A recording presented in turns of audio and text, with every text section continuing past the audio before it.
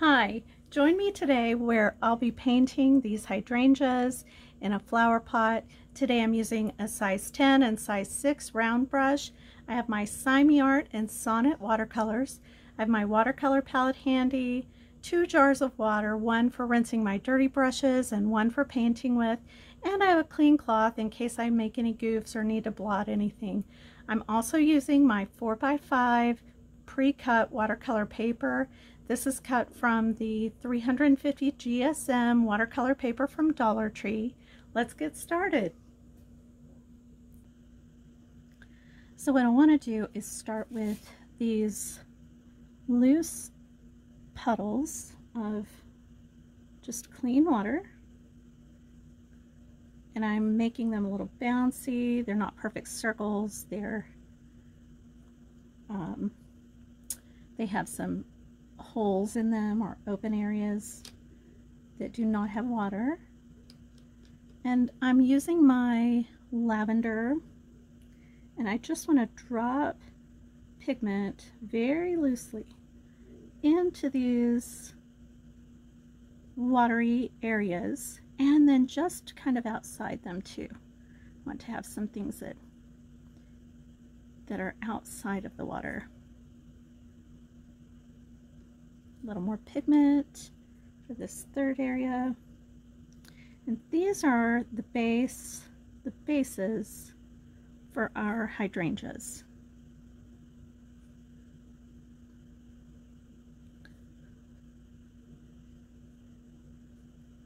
Just keeping that really loose. Okay. And then I want to rinse off my brush. And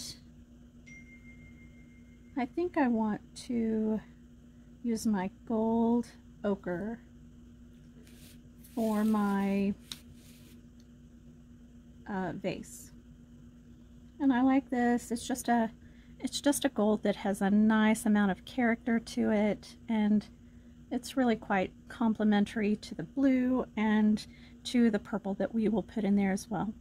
And just decide on the shape of your vase. I just want a regular, tall, and I want this to be a bit deeper. I want a bit more pigment over here.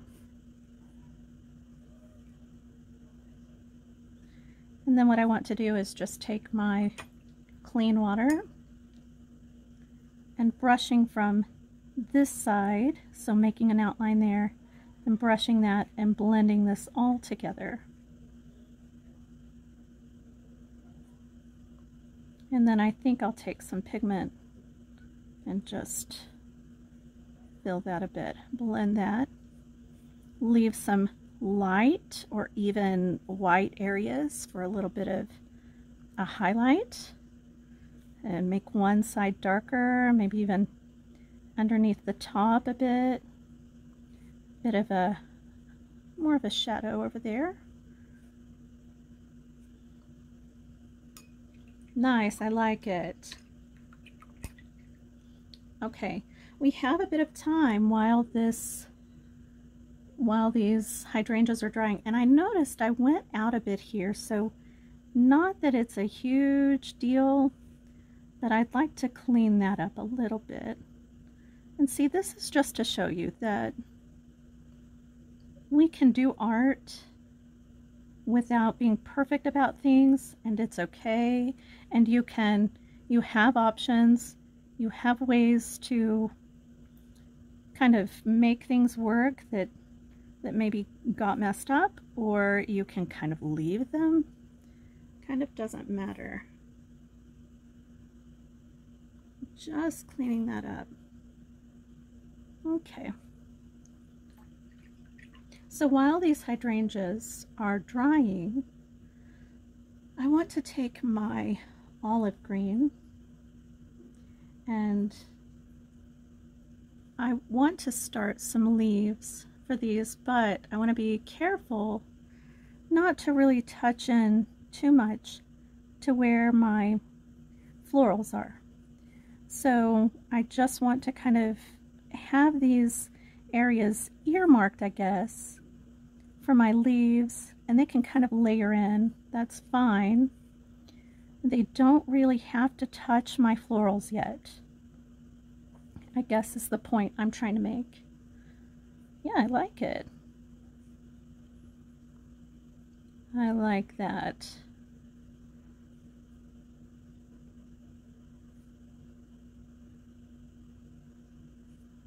Hydrangeas are so fun. They are very suited to being painted loosely, and I think that's one of the things I just love about them. They're just fun. They come together so nicely.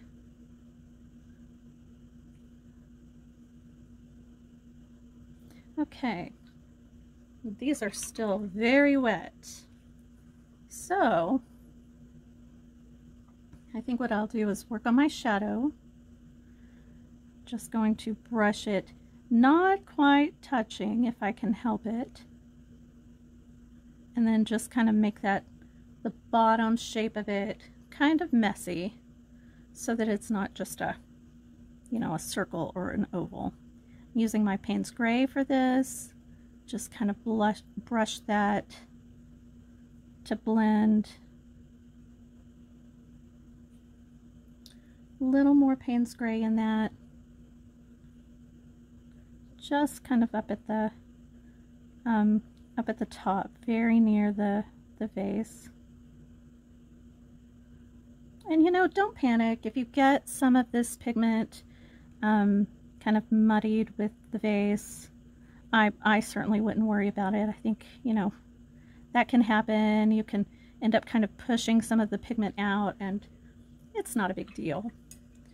So just letting that kind of dry. I do think I'll go ahead and take my heat gun and help it a bit.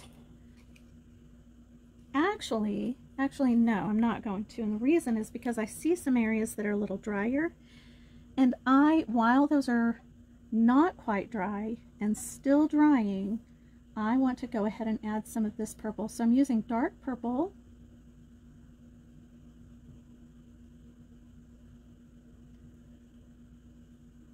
And I guess I have a little well of it right up here.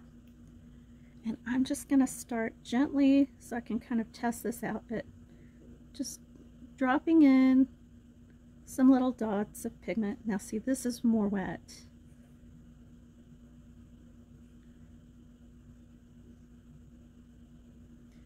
So what I'll do is I will come back where I have touched pigment and it was just super dry. I will go ahead and help that blend a little bit. But you just want some little clusters of some of this pigment. Okay. And I'm just taking plain water. There is a good deal of pigment on my brush. Not pigment, water. I'm not really concerned about it. Could I have maybe, just brushed more of it off? Sure, but that is what it is, and I think it works. It's fine. I'm coming back over that anyway for some more layers, so we'll just see what it does. And I kind of want to take a little of this purple, a very light amount, and just, well, I have some areas that are just kind of resisting it, which is interesting. Okay.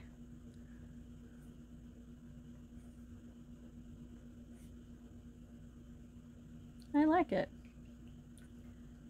So now I want to go in with maybe a little deeper wash. Now I don't know how deep I can get this lavender. It's a very pale color. It's very light. And so if I can't really make some deeper pigmented areas, then what I will probably do is mix it with just something that has a deeper value, and I'll probably end up doing that anyway. So some of this is showing up, especially in these lighter areas of this pigment where maybe there was more water.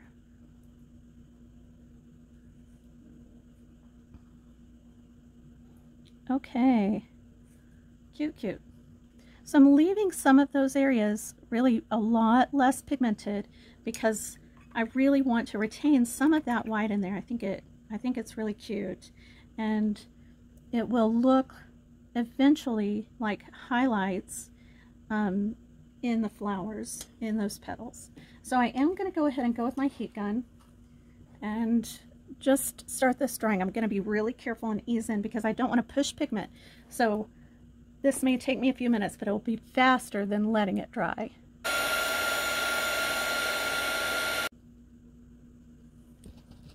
Okay, that's nice. And I still have some areas that are just a little damp. So just as I go into this with more pigment, I just want to keep that in mind. Just be aware of it. So I'm just going to go in and I'm just going to make some dots.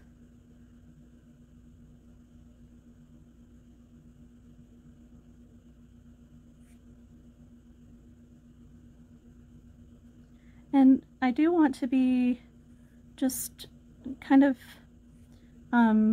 thinking about, the shape of these little hydrangea petals. They're usually, I think, like 4 petals, and they kind of make their own little flower, and then they're all just clustered together on these stalky branches, stalky stems.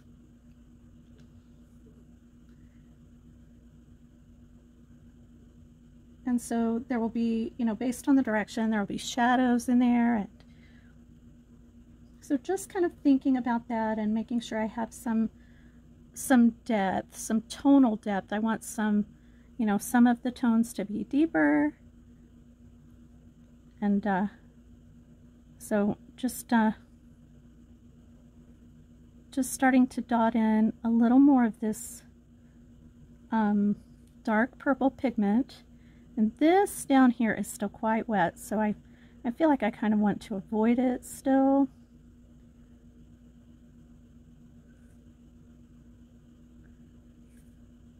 So one of the things I like to do here is just kind of make a couple of dashy kind of petals together. That's just kind of what I'm doing right there.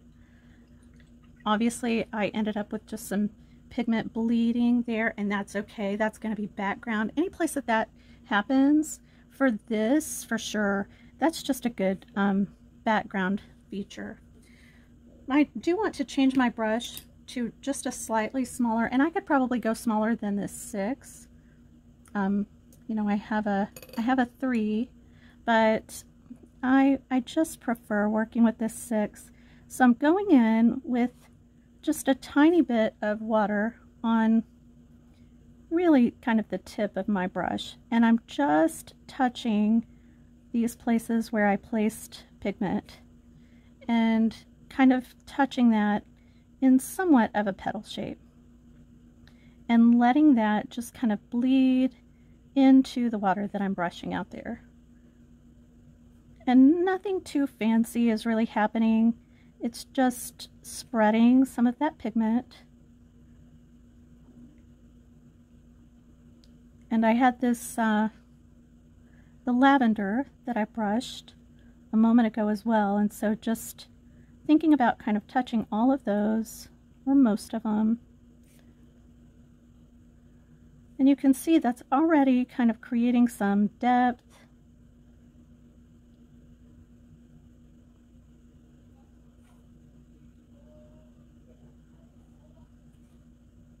Sometimes I'm surprised when I'm using this little brush and I feel like I'm using such small amounts of water, but I'll be surprised at how much pigment is moving and how wet that seems to be. It just can sometimes kind of surprise me. So now here again, we just kind of have some wet to deal with.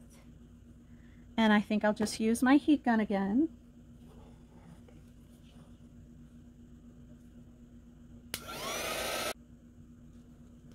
Okay. And that's mostly dry. There's one little spot over here, but I'll just be sure to really brush off the excess water on my brush, on those bristles, and just kind of keep this to a minimum. Keep that, just how much water I'm releasing on there to a minimum. Now while this is drying a little bit more, I want to take a bit more olive, and I want to add some shadow, just kind of make these stems and leaves just a tiny bit more detailed. So what I have here, I can easily see that that could be a highlight. And so just kind of working with that instead of against it. And I don't like to be meticulous about this, and not that I can't. It's just I still do want to retain some of that, the feel of this being casual, maybe.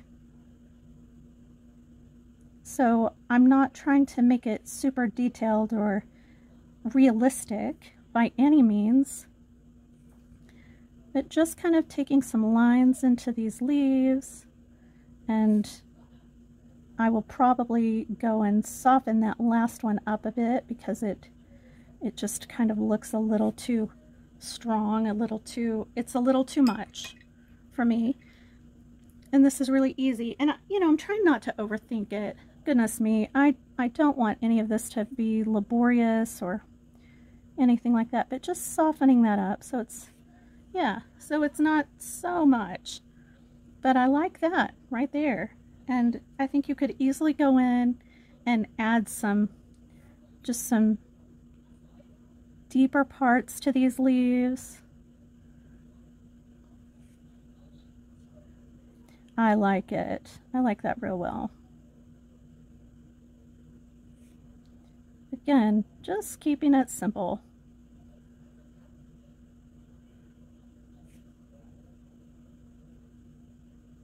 There we go. I like that.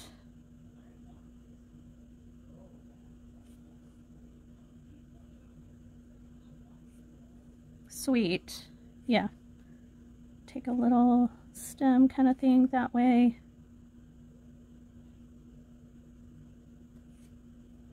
And let's take one up here. Okay. And this can kind of come over here.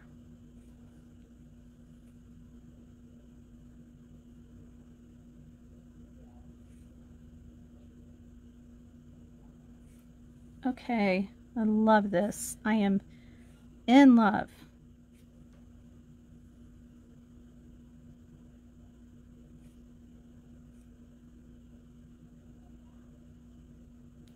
Just some little bits of green just peeking out, and I'd like that to be just a little more subtle, because to me it's in the background.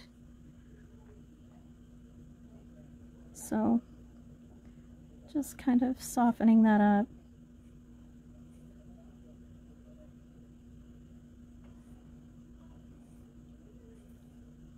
Okay.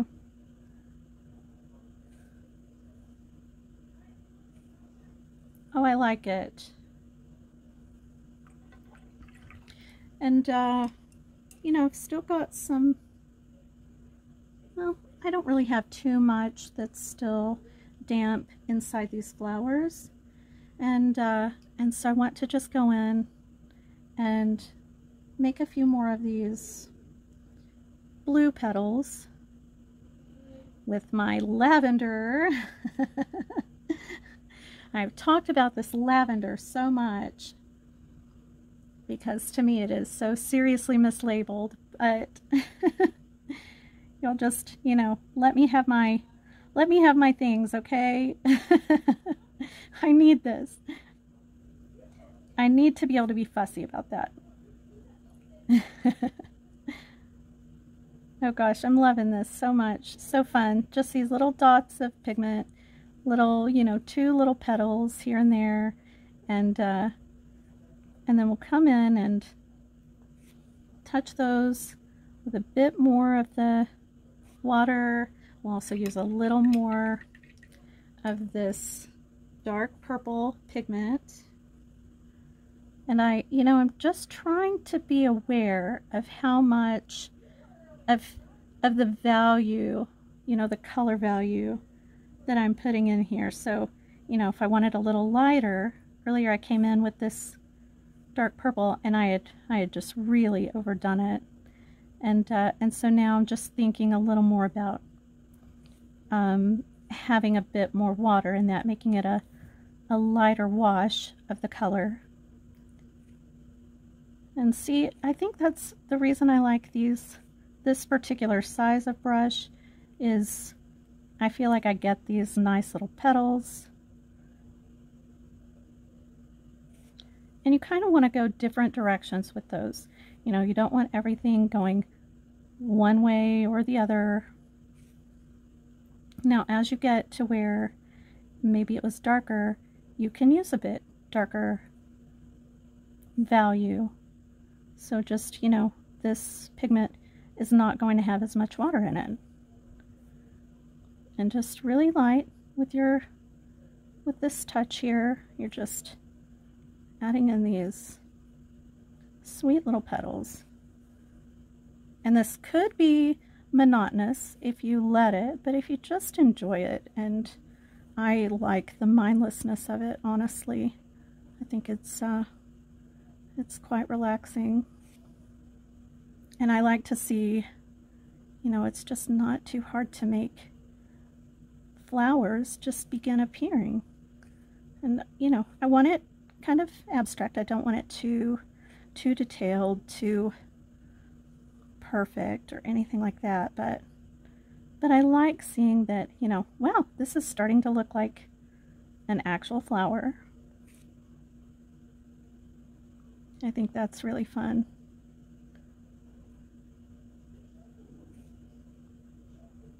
Okay. And then I just want to go in with a little more water, and I want to be careful about this because this is where it's really easy to just lose everything you've done. So I go and I brush all of the water off on the side of the jar, and then I also just slightly I slightly blot my brush on my cloth here, because I do want to soften up some of these flowers, but I don't want to just blend all this pigment back into just a puddle, just a muddy puddle. So that's my point there, is just do that. And I think that is just a little softer, so I like it. And then I think where we will really bring this together is by taking some of this lilac and just a tiny bit of the dark purple and mix those in a very light wash and just kind of take that in. I feel like that needs a tiny bit more of this purple, and that makes just a really pretty orchid color, and I think it's just going to kind of tie it. I don't want to obliterate all of my white, so I'm just kind of creating petals just where I think it could use petals, and kind of going different directions.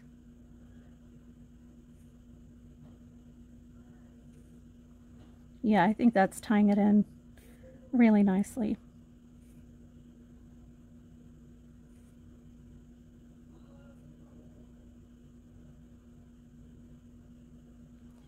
Very cute, very fun. Hydrangeas always make me think of butterflies, just doing these petals, I think. Okay, I love it.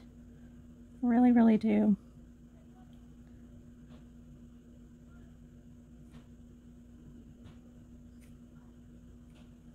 Okay. Maybe put a little dot of You have some places where you can kind of just dot in a little pigment if you think it needs it. I'm super happy with that. Super easy, quick little card here. You could add a little sentiment to this. I honestly feel like this could be used for so many different things, and I think anyone would love to get this on a card, as wall art.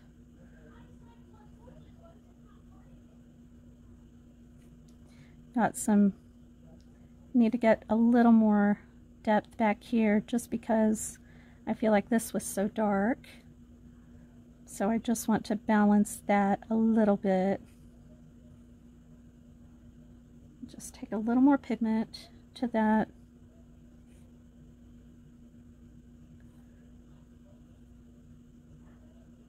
Okay, I love it, super happy.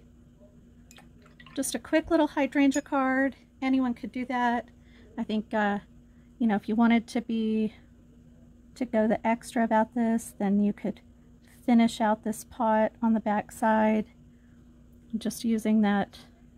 You could use the same color, you could use a brown, but just that little bit of finishing there. You can leave that center area white, you could fill it. So there you go. Hope you enjoyed this. I hope you painted this with me today, or that you'll save it for later and paint it. Let me know how it goes. And as always, happy painting.